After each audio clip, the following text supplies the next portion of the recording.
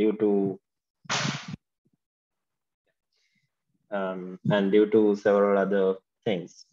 So the main objective of today's session is to focus on why we need to do the proper solution architecture and how to do that, along with some a small session on just to show you how to do it by taking a real example. So these are some of the topics that we would like to cover. So the first one we already did. And so we'll be talking about what is the solution architecture, a role of a solution architect, importance of the solution design, and how all this happened during the life cycle of our RPA project. And yeah, and also some things around the in the hands-on session. Okay, so going with the solution architecture. So when you say, when you actually just think about the word architecture, what comes to our mind is a design. The same thing can be applied in any project, like any solution, I mean, any software engineering project, still you will see this solution architecture for those stuff. And not only in IT, in other domains also, you see this architecture thing coming in. Like, for example, the most common thing that we all know is when you're doing construction. Before we build a house, we just need to design it first based on the client requirement. Then only we can see, we can understand what they need and whether our solution meets their requirement, and how and what is needed to build such kind of a solution. So the same thing applies for RPA as well. And when it comes to RPA, since it's software, we call it a solution architecture. And when you say the word solution, what we are referring to is it's actually a answer for a problem that we already have. So when it comes to RPA, the things what we automate are processes. A process that is already in place in an organization where people do a lot of manual things. And that's what we are trying to improve. So to do that, to build our automation system, we need to come up with this architecture after doing proper requirement gathering and everything. So we'll talk about those things in a little bit more detail in the next slides. So when you say solution architecture, the usual technical term is like evaluating client needs or problems and addressing them with systems that can either replace or improve the existing system. So one thing to note here is that RPA is not the solution for all the problems. There can be other solutions as well. So that's where we need to do a proper requirement gathering and analysis to understand where RPA can fit in and how it can be fitted to that process. And sometimes it can also come up with few additional solutions as well, apart from RPA. Okay, so when you say solution architecture, it's the initial foundation for our automation solution that includes functional requirements and the stages of development. So that being said, who is doing this solution architecture? Usually a solution architecture is done by a solution architect, one of the most senior people in the RPA Center of Excellence or in the RPA team.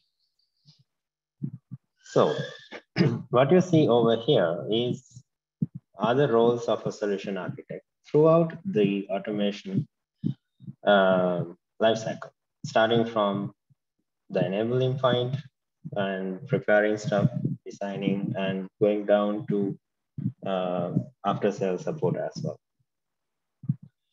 So let's see what kind of things a solution architect does in each and every stage. So enable is the very first one. So in here, we basically needs to understand um, what are the processes that we need to automate and how it can be done. And we also need to understand the existing infrastructure, what kind of things that's needed to set up a automation solution in the environment. So all that is happening through the requirement gathering sessions and by talking to different stakeholders. So as a solution architect, once that is done, we just need to focus on the initial infrastructure setup and preparing the development environments and just to see if the orchestrator is possible. If it's included in the solution, we can see what are the deployment options for orchestrator. Like for example, whether you can go with on-prem or whether it's going to be cloud. And if it is on-prem, then we need to focus a little bit about the infrastructure side of things. So I'm not a expert in infrastructure side, so I'm not going to talk much around that area. But in general, if it's like on-prem thing, you need to focus on the things needed, like where you're going to host the databases, where you're going to host the orchestrator, the machines needed, the processing power, and stuff like that. A lot more things are there. And then when it comes to preparation part, where you actually prepare the team for this thing. So here we need to focus a bit about the best practices.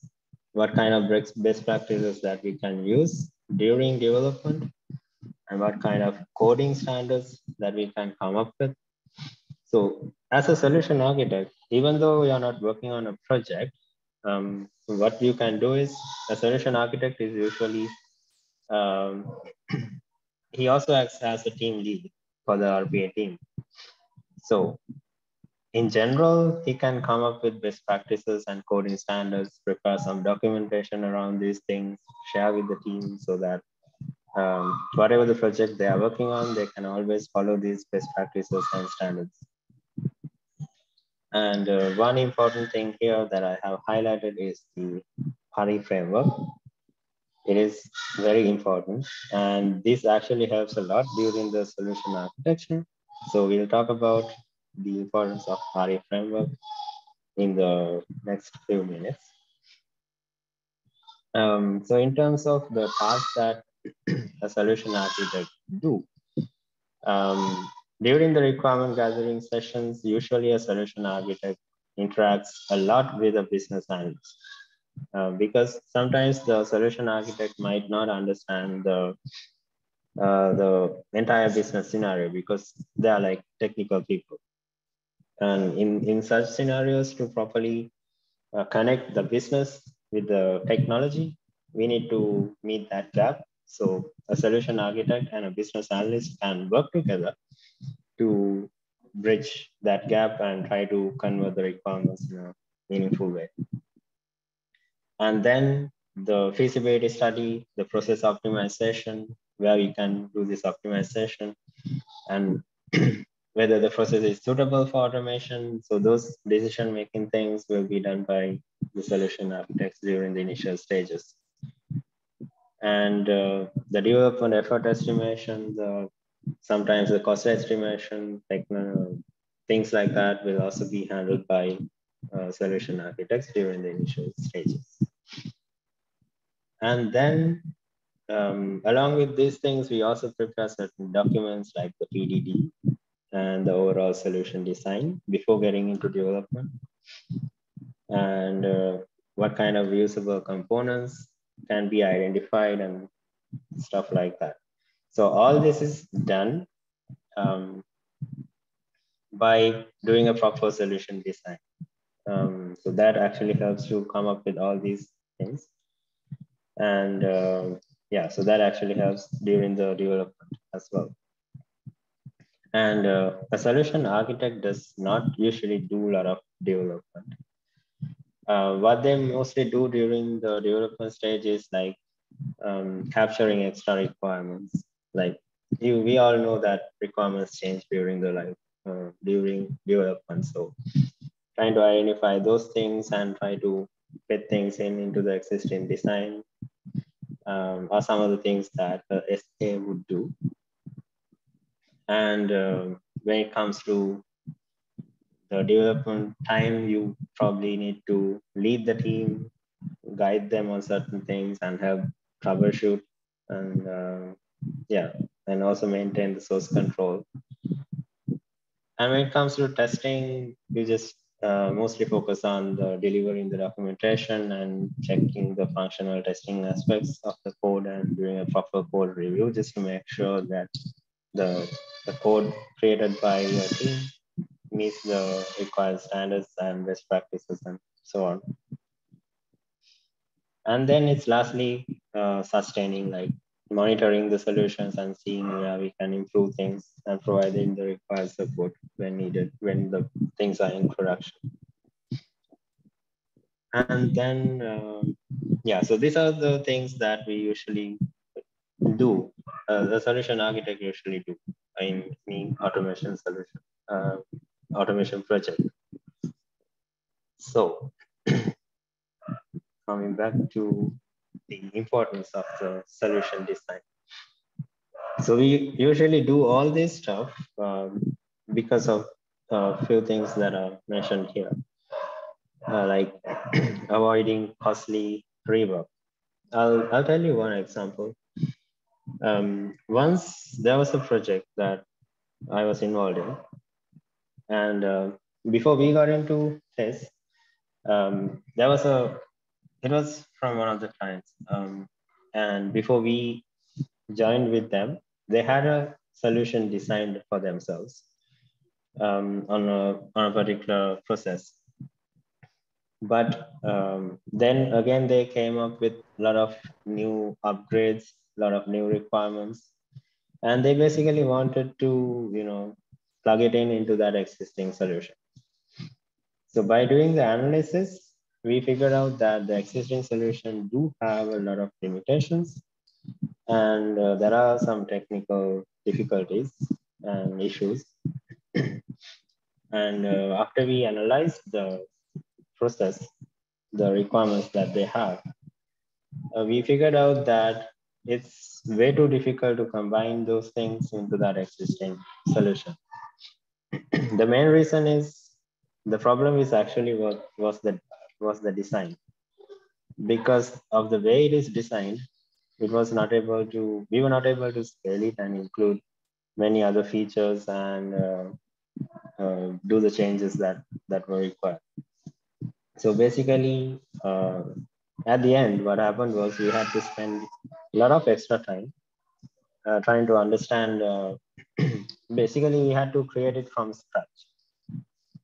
So it was not just enhancement. So we basically had to go back to the very beginning, understand the process end to end, capture all the new requirements, and do the same thing again, and design it from scratch.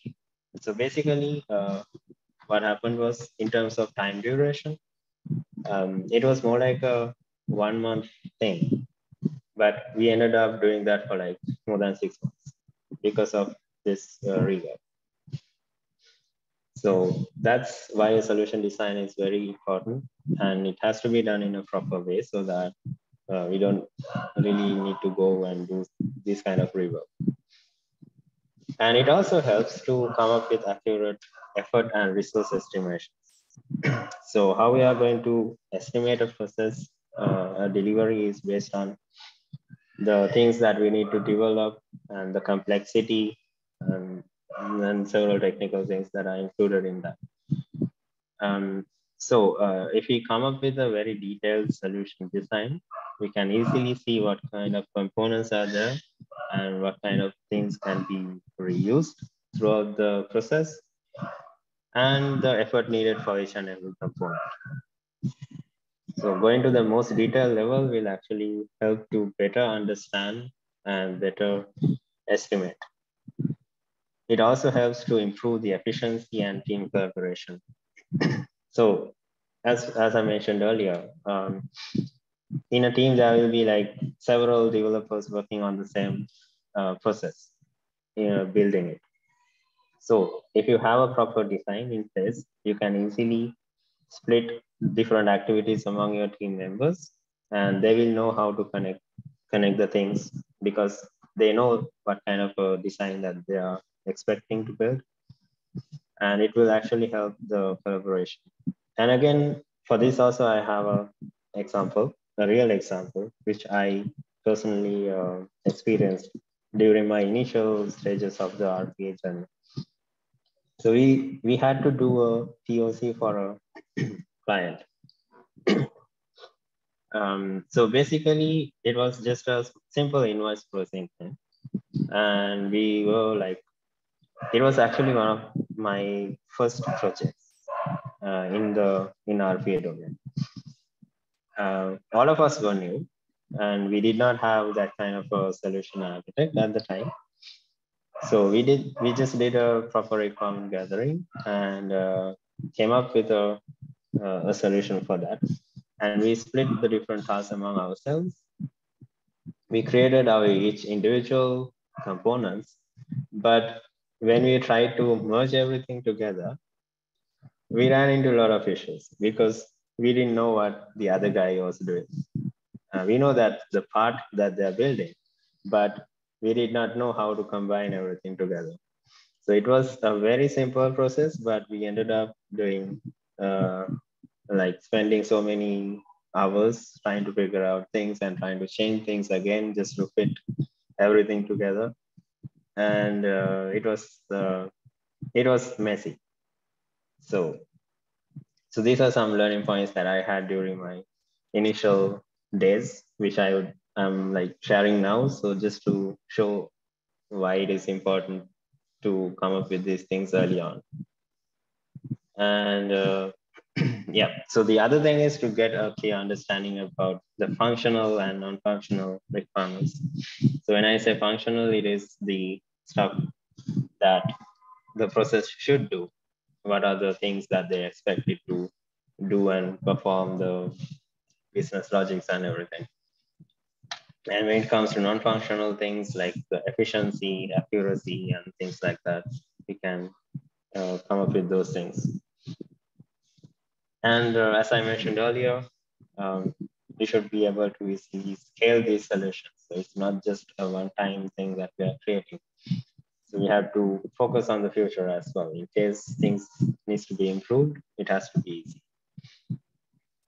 And yeah, lastly, to come up with a reliable and stable automation solution.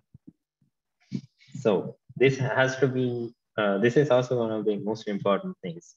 So if you don't have a proper design, your solution might not be reliable. And, and again, I'll tell you another example for this. There was a guy who reached out to me about a couple of years back. And he had a solution that he created for his client. And he had some issues and he was trying to resolve, and we just connected to discuss about that. So the first thing that I noticed is his solution is not really stable because again, everything was in one big workflow, not in multiple workflows. The entire process was in a single workflow file. And it was very, very difficult to understand what is happening and from where it starts, what happens in the middle, and where it ends. Even the debugging process was way too complicated to figure out what's happening. So yeah, so these are some of the things that we really need to focus to come up with a proper solution for our clients. So how can we come up with a good solution? So that depends, everything depends on these two things, the requirement gathering and the stakeholder engagement. And so basically, requirement gathering and engagement is where you talk to the people who actually do this process, um, and you understand what they do, from where they start, the steps they perform, what kind of input they need to do those things, what kind of output they need at the end, and basically understand the entire process. So this is where we identify the flow of the process. And based on this thing, we need to come up with a high level design of the entire process that we can use for and come up with a more detailed version, which we can use for development. So this is where it all starts. And I'll tell you why this thing is very, very important. Again, another real example. Um, so there was a time where I was involved in one document understanding project. Sorry. And it was like a very complicated process where you had to deal with a lot of complicated and complex documents. The process itself was very complicated due to several business rules and everything. But we were able to develop and complete that solution just within like 1.5 months. And there were some enhancements after all, once it went to production, but things were very easy to implement. The main thing was it's nothing magical. It's all thanks to the proper requirement gathering and proper stakeholder engagement. So what we did was we did a proper awareness sessions to them, because these are business people, right? So they don't know what we are doing when it comes to RPA. They don't understand a lot of technical stuff because it's not their domain. Just like we don't understand the business things as technical people. So we did a proper awareness session so that they know what kind of information that they need to share for this to be successful. And during the requirement gathering sessions, it was done in a very, very detailed level. We basically did some workshops to properly identify everything from start to end. And it was very helpful to come up with a proper design and do the development. And it was very easy for the developers as well.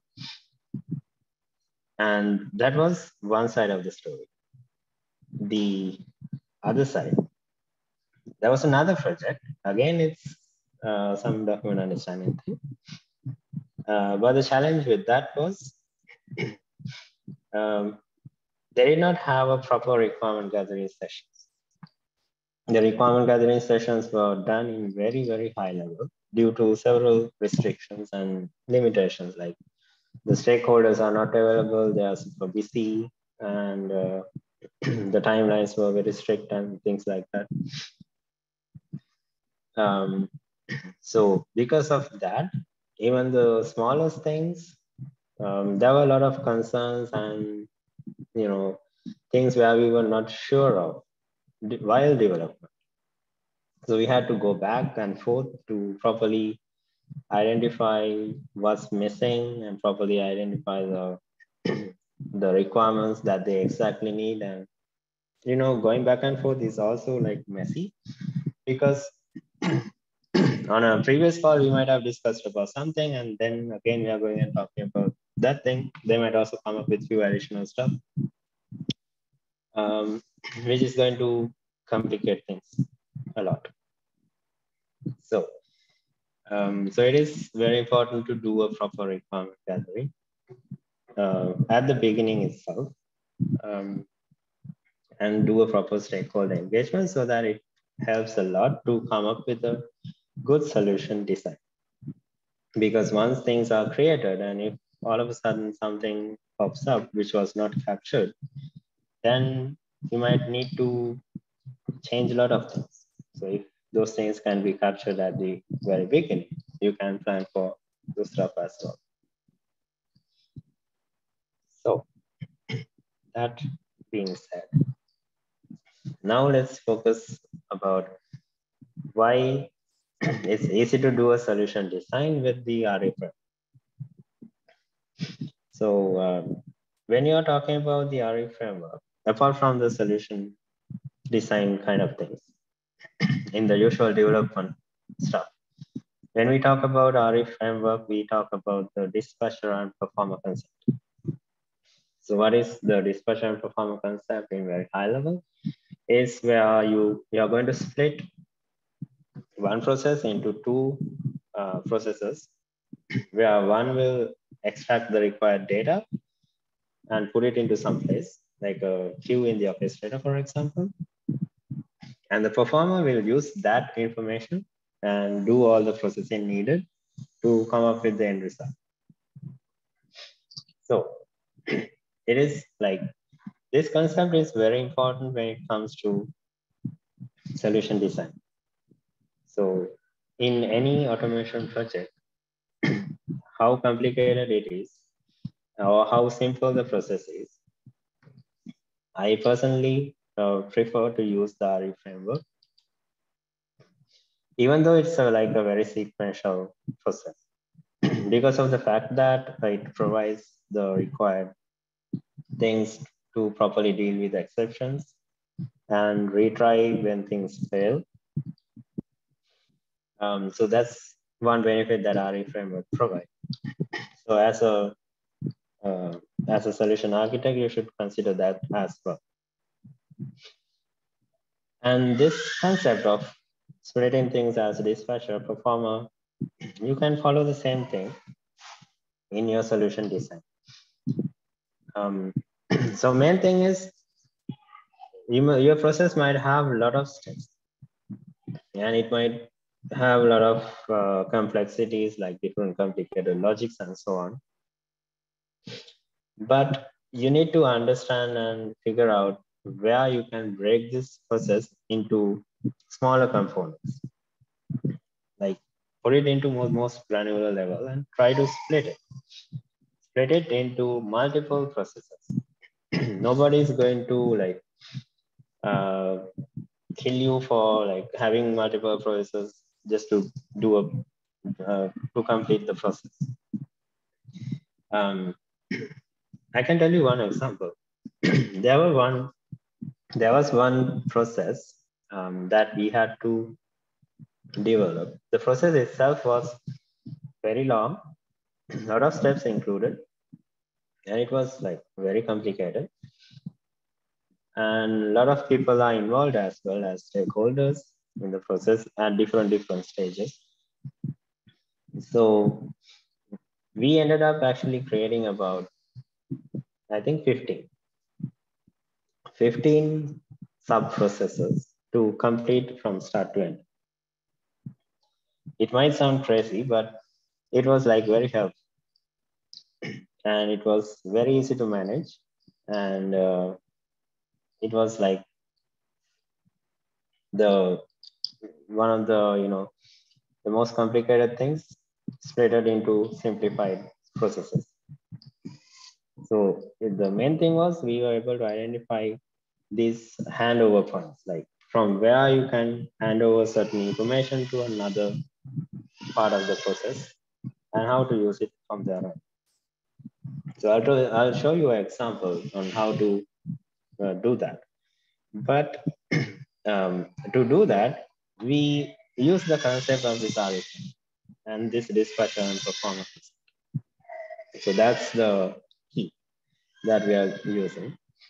And in terms of the handover features, like from where you're going to store this data and from where you're going to pick it, we kind of focused on queues, data tables, or even a database. It could be an and can be an Excel file as well. Yeah. So that's the concept that we are using. And we talk about this dispatch and performer here. These are like two different processes.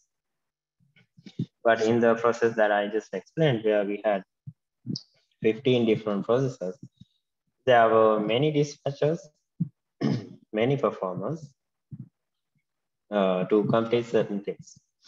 Depends on the project that you're involved in. So just keep that in mind, and that will be really helpful when creating these solutions. And the other advantage of splitting it into smaller components are, like if you need to change something at a certain point, you only change one process and the rest remains the same. So it's very easy to test as well. You just need to test only one part and you don't need to test the entire process.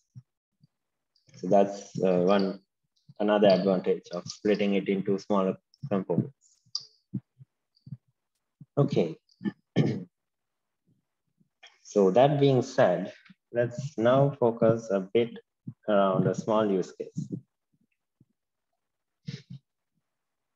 So this use case is around managing vendors. So these are some of the steps that we cover in this session. So basically, in this use case, you have like 3 different systems where we extract, sorry, where we extract the initial set of data.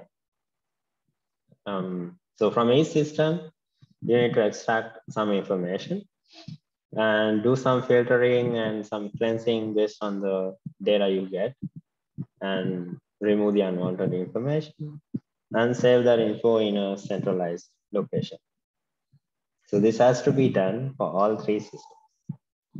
And the steps needed to perform for each system is different. So this is where it all starts. And once you have the centralized data saved in different files, then the next step is prepare a consolidated report for each and every person based on that extracted information. So this will be like a raw file. And from that, for each and every person that we have in a separate database, we need to extract that information and prepare some other files and put it into a proper format and prepare these reports. And the key thing here is for each person, there might be more than one file based on the raw data. And then we need to email these files to these people. And once you email, we need to wait for the responses. So basically what they do is once they receive the file, they do some changes, they add some information and send it across. And once we receive it, we need to read the data they shared and make sure that data is valid and it meets the required standards and everything. And then proceed with the next steps, like updating some downstream applications. And if the data is not valid or if something is wrong, we just need to reply back to them asking to properly submit the data. Or if the replies are delayed, for example, there are some escalation things as well, like escalating to different people who manage these accounts within the company. So this was a process that has to be automated. So you can see by looking at these things, there are a lot of things involved and a lot of back and forth communication happening and a lot of validations. So it's not like a straightforward process. So how we can automate this? Is it like one process or can we split it into multiple different processes? The main thing is at the very beginning itself, once you identify these things, put it into a diagram. That's the most important one. And let me show you one. So if we take a look at this entire process in a very high level diagram, we can put it into a diagram like this. So you can, from the start, you download the raw data from 3 systems, do the filtering and cleansing and prepare the consolidated reports, save those files in different folders and send out the emails. This is a very high level thing. And then handle the responses. If data is valid, update the systems. If not, keep repeating the same steps. So this is a very high level diagram of the use case that I just explained. And why a high level diagram is important is because here you can capture the most important steps in very high level. And using this, you can build the detailed design. So when it comes to the detailed diagram, let's have a look at that. So basically, this is how it starts. So earlier I mentioned that there are like 3 different systems. And for each system, you just have the usual steps like login and navigating to different pages, extracting the information and doing those things. So it's different from system to system. So that is why we have like 3 different lines over here. For each system, you do that, filter the data based on business logics and everything and save it. You do that for all 3 systems. And then you extract that information and prepare the consolidated report with all items for each vendor and save it in the required folders. And then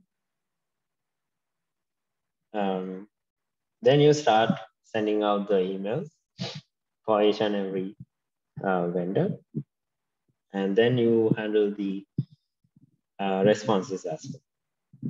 So once the vendor responds, you can read that email. You can check the validity of the data and complete the other steps.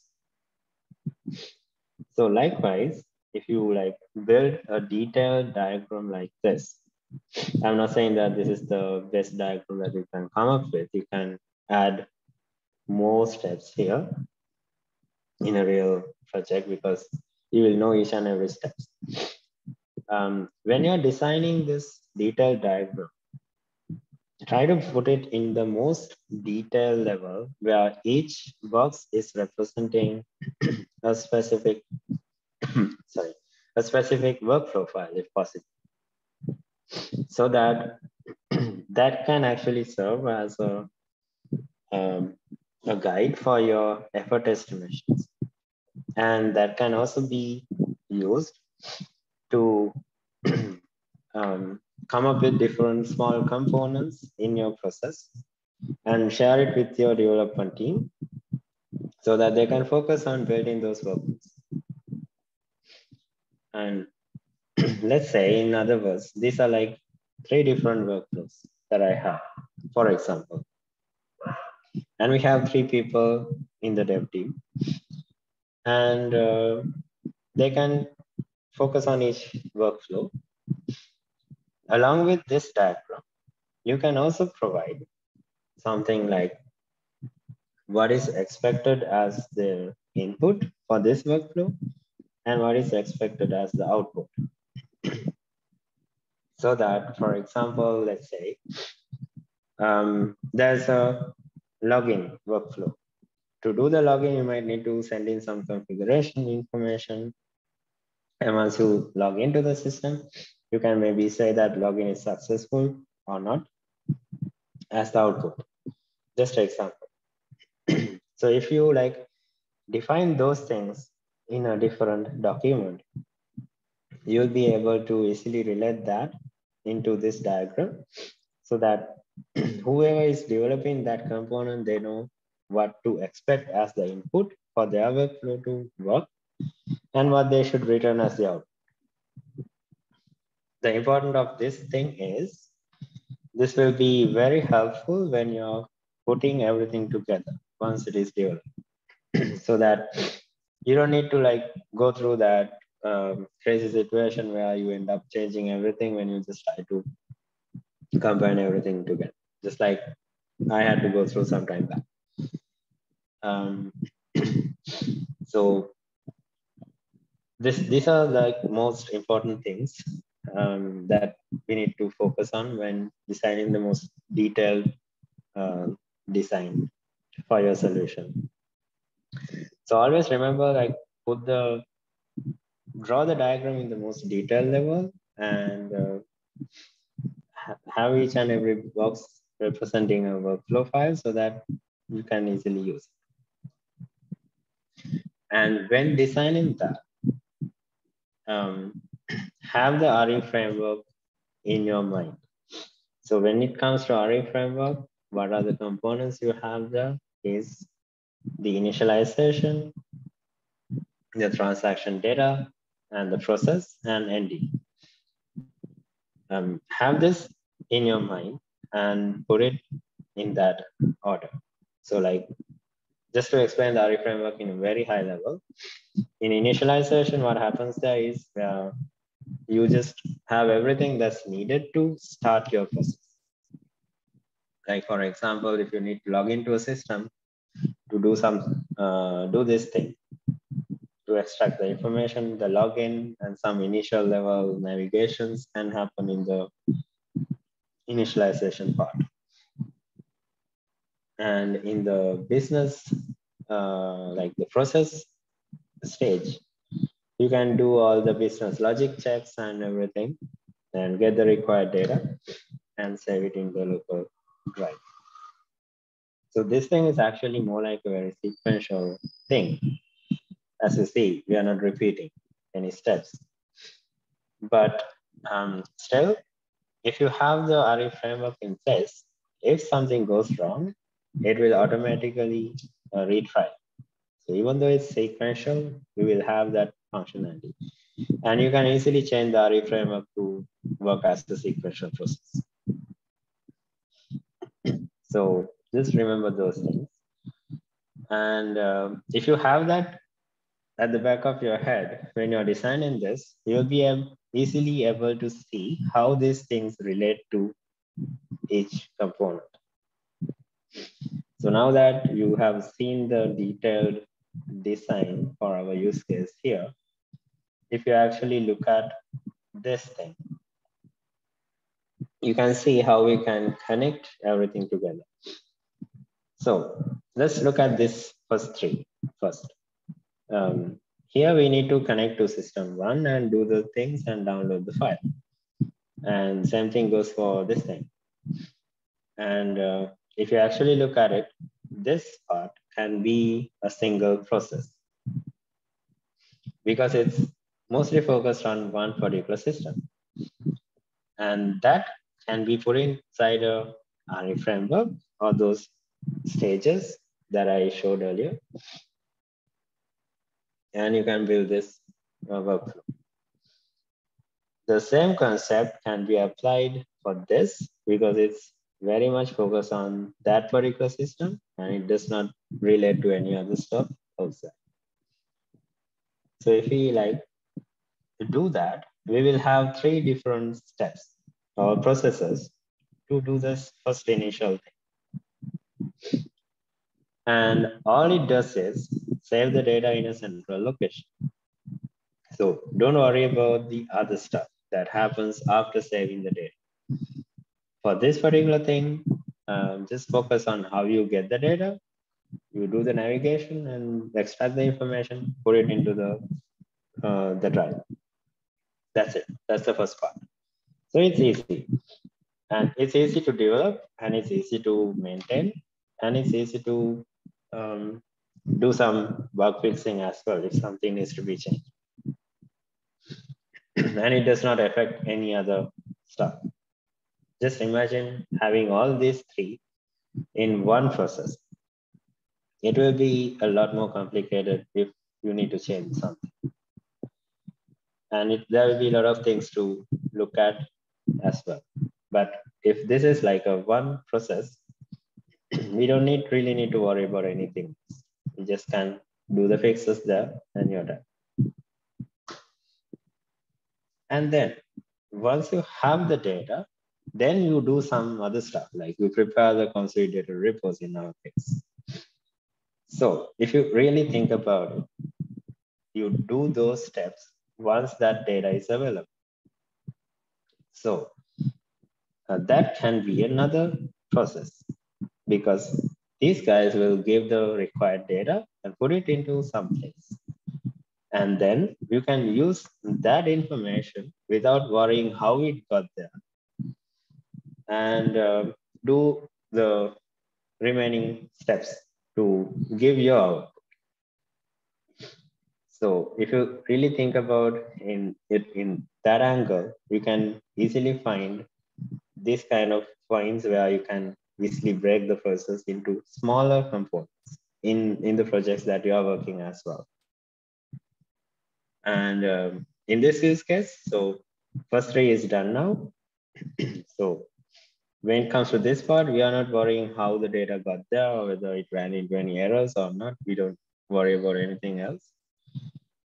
Whatever the data is there, we just use that information, do the report generation, and put it into another folder. What happens after that? We are not worrying about it in here. So that's another small process. And once you have everything in place, then we need to email this information to the vendors. So when it comes to the email part, based on what I just said, do we really need to worry how that data got here? No, because for us now, we are only worried about how to send the emails and doing that part properly. And whatever the information available at the time this process runs, we just process that and we just do our task. So how all these things work together, that's a different story. So once you have all the processes in place created, then it's just a matter of, scheduling these things in a proper order, and ensuring that it has enough time to generate the required data so that the other guy can pick it up without losing anything in the middle. So that's a different thing. But in terms of development of these things, you can easily put it into smaller components. And in our case here, once you send the emails, if you remember, I also mentioned that once they reply, we also need to send them feedback in case the information is wrong. So that sending thing, if you actually break it into small components, you can actually use this process multiple times. So the first part, once the files are ready, you just extract the required info for each vendor. You attach the documents, you generate the files needed, and you send out the email. So that's the initial part. And then imagine I am a vendor and I receive the email, and I do some changes to the data and I send it back. And in another process, you can read that responses. So about the reading emails, we don't need to worry about it here. This is just for sending replies or sending emails. And reading can happen separately because anyway, there's a delay time between these two. And whatever the reply we get, we will read it, we will do the validations. And if we need to send a reply to the vendor again saying that this information is wrong and just provide the proper information, do we need to create that sending part again? No. You can easily call this process within this one because we already have that created. So it's kind of like a reusable thing in a way, if you get the idea. And that's another benefit of breaking these things into smaller compartments or components. And then once you have everything in place, and once you're focused on updating your downstream applications, that can be a separate process altogether. So you read the data from emails and extract the required information, put it into some place, could be a queue, a database, Excel file, could be anything. And the other process can pick the data from there, irrespective of worrying how it got there. So this is one example that I came up with, which I thought might be helpful to better explain this concept on how to break it into multiple components and to come up with some good solutions for a use case like this. So these are some real use cases that are out there, which some of the things that I was involved at certain times, and some of the things are actually things that I heard and read about in different places. But the main thing is, it's very important to do a proper solution design like this and understand how to split it into smaller components so that it's easy to manage, as I explained here.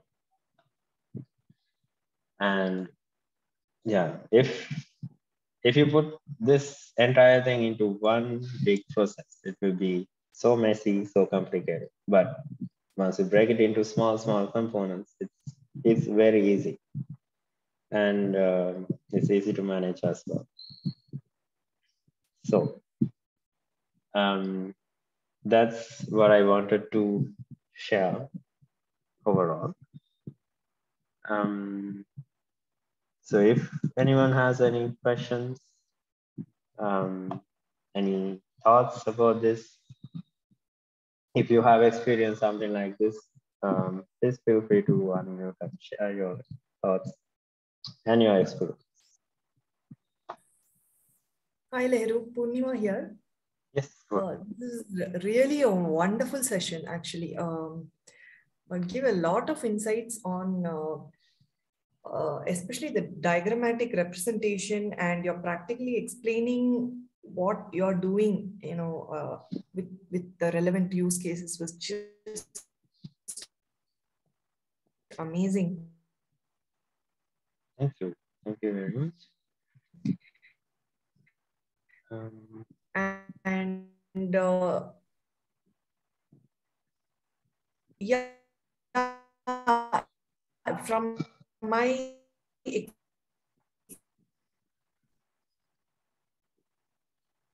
Purnima, you are breaking.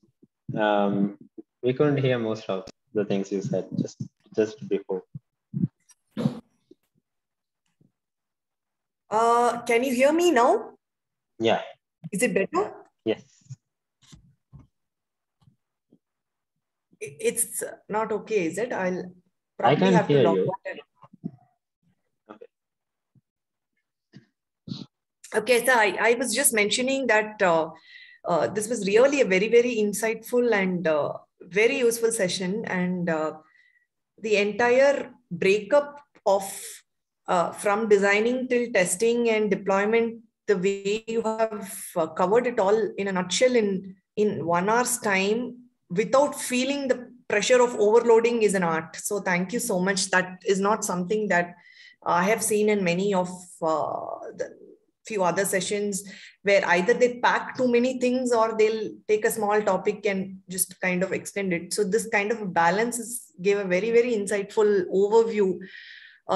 So from my, I have recently used RE framework, and very similar one where I'm using 3 third-party tools, and under your guidance, I recall that you had insisted I used RE framework. So initially, when the requirements came, it looked very simple. So even I was thinking, why should I go in with a couple of dispatchers and a performer?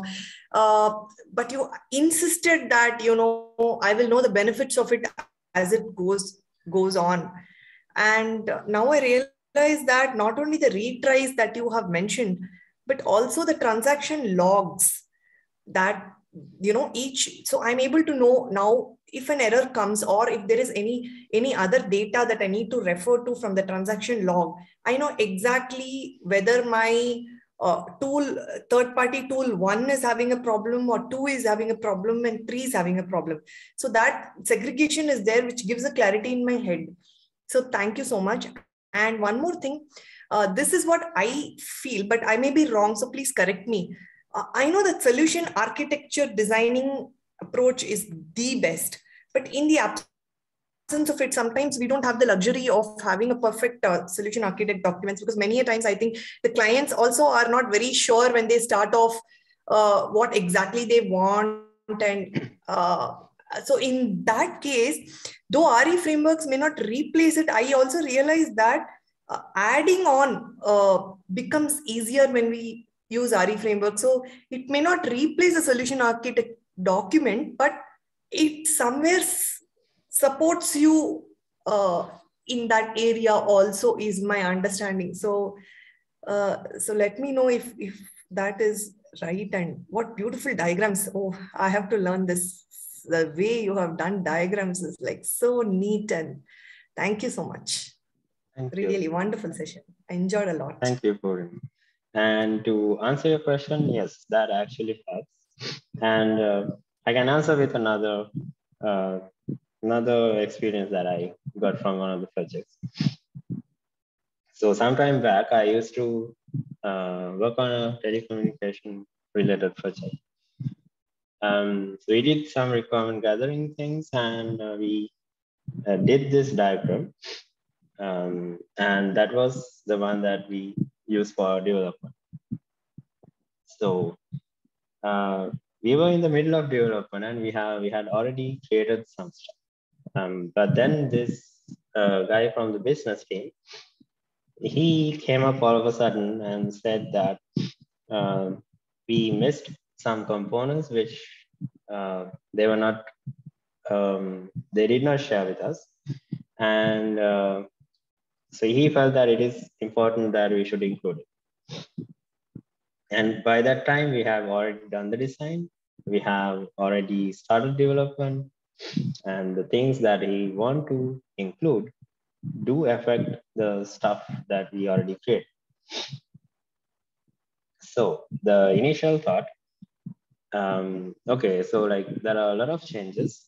How can I put it into this solution? And irrespective of the deadlines and everything, according to what they said, it's one of the most important things that they missed, and we had to now include it somehow. So the good thing about having a detailed architecture like this, and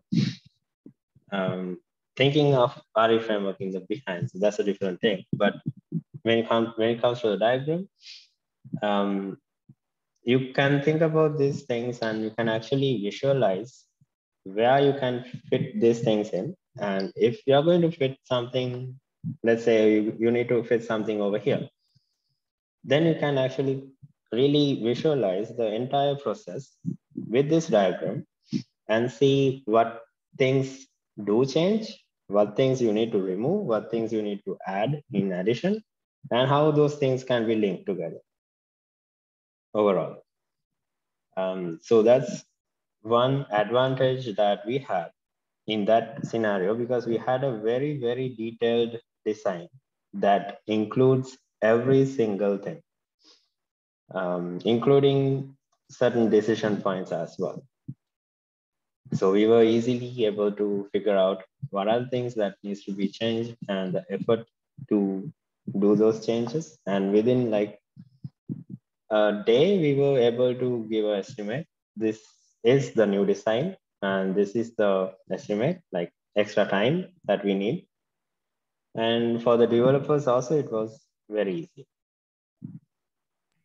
Wow, that's really, really nice to know. I just Because have one more even in the workflows they already created, with that detailed design, they were able to see, okay, these are the small things that I need to change to give this output. Yeah, as a developer, I'm able to already feel the comfort of somebody giving me a visual representation and say this where you have to fit this module in. You know, that's really is very, very nice to hear. In this diagram, I have one doubt. Like you explained that how three processes, independent processes are there. So we use three bots, right? Three processes, like maybe dispatch a couple of dispatchers and a performer, or a dispatcher and a couple of performers. But in the common place where you have mentioned, you know, where the data is taken, emails, sent, etc., etc. So all those goes into another process, is it? Or are we tying it to any of these? Okay. Is it like, yeah, so these things are like three different processes, and this is another. And over here, this is where you send out the emails. So you use the data generated by those processes and just extract the info, send out the emails. That's one process. okay. So if I'm to put this thing inside the RE framework in the init component, I can use the extracting the information that's needed and everything. And like the vendor list, for example, to whom we need to send the email. And our transaction can be the vendor itself, each vendor. And within the process state, you can do everything that's needed to send out that email. Right, right. And you keep on reporting that for each and every vendor. So that's just one part. But when it comes to understanding their responses to that, that's a different process. So that can be handled separately in another, maybe RE framework again. Right, right, okay. So and that comes with yeah. You can go. That comes with a lot of experience, I think, that the to put it to segregate a large process and breaking it down into individual modules is also something not very easy at all times. So it's great. Yeah, thanks. Nice to know this. Thank you. Thanks, Lahiru. Great presentation. I have a question. Can I ask it? Yeah, sure. How would you do the communication between the process and the upper part and the bottom here in your screen? The send email and the vendor response. Okay, so this communication, I just draw the arrow just to show that this part is part of the flow.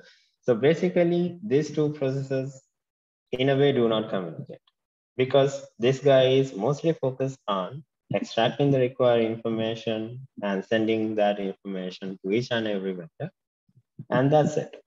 He's not worried about the responses. So whatever the information that's available here, it will just send out the email and it will stop. And another process can work irrespective of knowing what happened here. He can just focus on the email inbox, whatever the email that comes in. So basically, you can have certain log messages or some records created in a database, like for example, for each and every email that you send, maybe you can create a record in the database saying you sent this kind of an email to this particular vendor at this time on this day. And these are some of the information you shared. And when it comes to this process, you don't know what happened over here. You receive an email in your inbox, you try to read it, and in here you can maybe create a set of activities that you can connect to this database and see whether this is a response coming for an email that you sent earlier, because you already have the record in the data for the emails you sent. And that way you can relate how many times you communicated with this guy. Like, let's say, for example, so yesterday you sent a email asking to update this data. And today I'm the vendor, I'm responding to that email saying, this is my new data. And your bot is running and it identifies, okay, so we sent out this email yesterday and today is the reply and my data is not valid. So I need to communicate back. And he will send out another email through this process saying your data is invalid and please update it.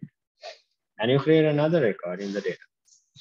So this way you can actually see, keep a track of how many times you communicated with this guy and like for how many days this happened, when he responded. And even for these escalation things, you have the complete picture of what actually happened. So that way you can do that communication. Did I answer your question? No, that's it. Thank you so much.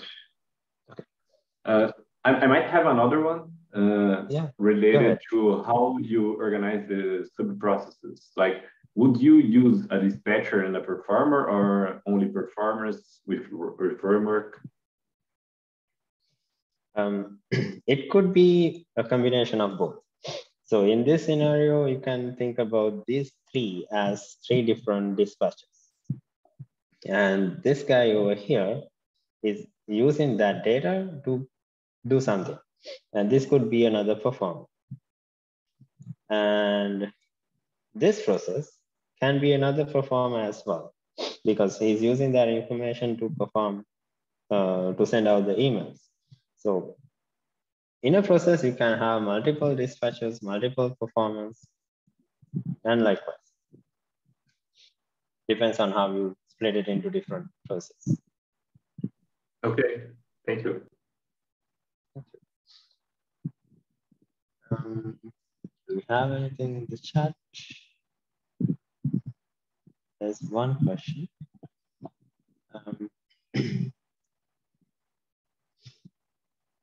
Let me read it.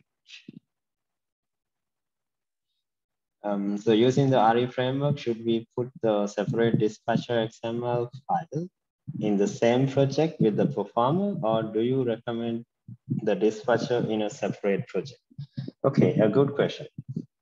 So this is also something that I have seen most of the time that people do. What we usually do is sometimes we just create a separate workflow for the dispatcher and put it inside the performer process, somewhere in the init state, for example. Ideally, I don't really recommend that because of the same reasons I mentioned earlier. If you are doing that, it loses the purpose of breaking things into different processes. So the ideal approach should be to have separate processes. When I say process, like a separate process itself, it's totally separate. And if it's like in the orchestrator, you'll see a list of processes in the process page. And if it's the assistant, there you will see all these processes. You can even organize them with proper naming conventions so that you can understand the order. And that's something that we did for that 15 different process thing that we created. For easy understandability, along with the name, we also included a number at the beginning so that whoever is maintaining that and whoever is monitoring, they know which process is running right now. So they don't really need to memorize everything in their head. So I hope I answered your question. Yep, and regarding the recordings, it will be available after the session. It will take some time to publish, but it will be there in the event page. Any other question or any thoughts?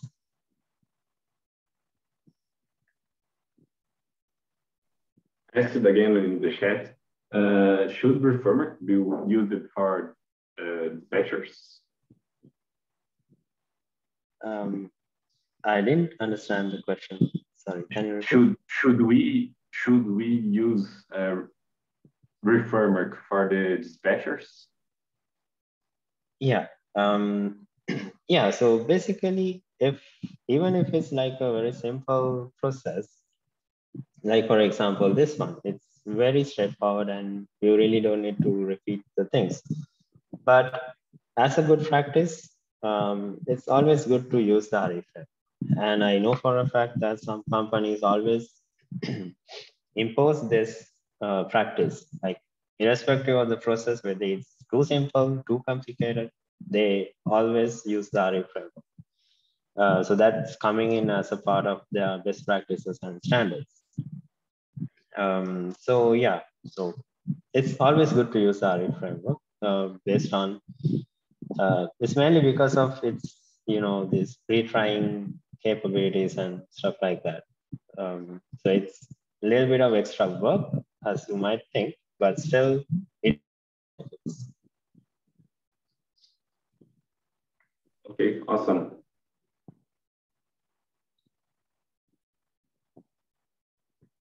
Yeah, and also the same goes for the perform, not only for the dispatch. Yeah.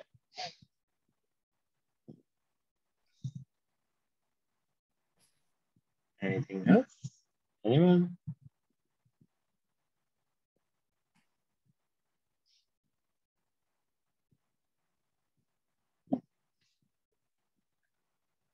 Okay, so I guess there are no more questions, and in that case, we can wrap up for today.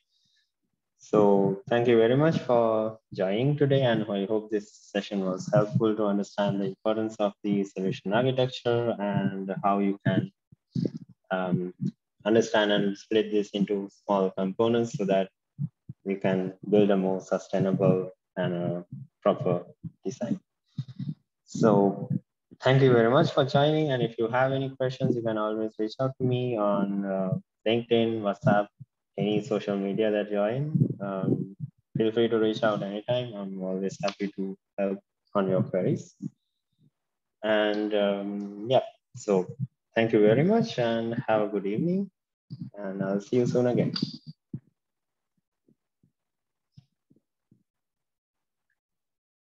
Thank you. Thank you.